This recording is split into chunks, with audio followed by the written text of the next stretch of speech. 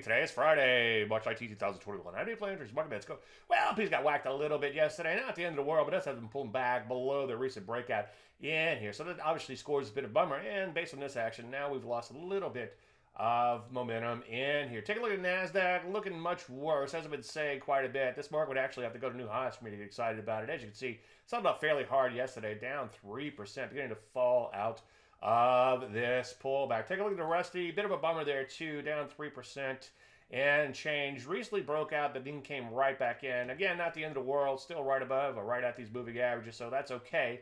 Nothing magical about them, but they can help to keep you on the right side of the market. Energy's getting whacked yesterday. I know, I feel your pain since we're long all these energies. Selling off really hard in here, but longer term still looking pretty good. In fact, I've seen a plethora of setups there. Metals and mining give it up a little bit, but so far, as you can see, uptrend remains intact. Again, as I would say, quite a bit. A lot of areas like drugs and biotech and cities looking questionable at best. So what do? Well, continue to look for a short or two, but of course, wait for entries, honor your stops, and all that other good stuff, such as taking partial profits. Any questions? David@Landry.com. I'm Dave Landry. You start working in.